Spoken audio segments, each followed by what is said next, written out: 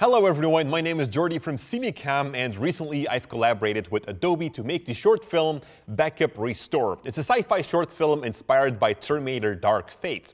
Now I've had many shots where I needed to track the motion of the camera. One of those shots was where Peter, the main character, interacted with a display underneath Anna's skin. Now of course that display wasn't real, so let's fire up Adobe After Effects. The interface elements needs to follow the camera movement and stick to Anna's back. In order to make it ourselves easy, I've added two dots with a marker.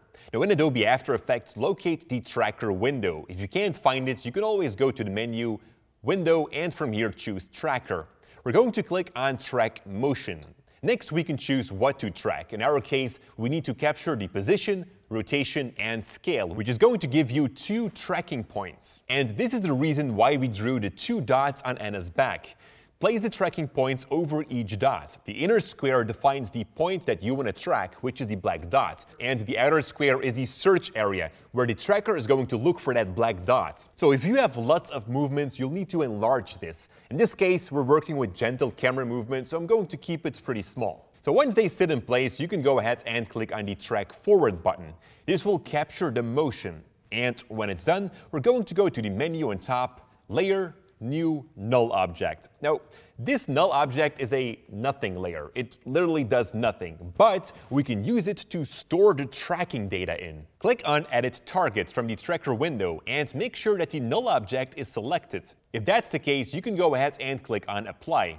From the pop-up window, X and Y has to be selected and then just click OK. You'll notice now that the null object sticks to Anna's back, which is perfect. We can now go ahead and add the text to her back or graphics or anything that you'd like. Design something in here, and once you're done, we're going to link the elements to the tracking data. To do so, take the Pick Whip tool next to the layer and link it to the null object. Do this for every element that you've added to the composition. And that's it. As a final touch, what you always want to do is enable motion blur for your elements, which can be done from the layer toggles.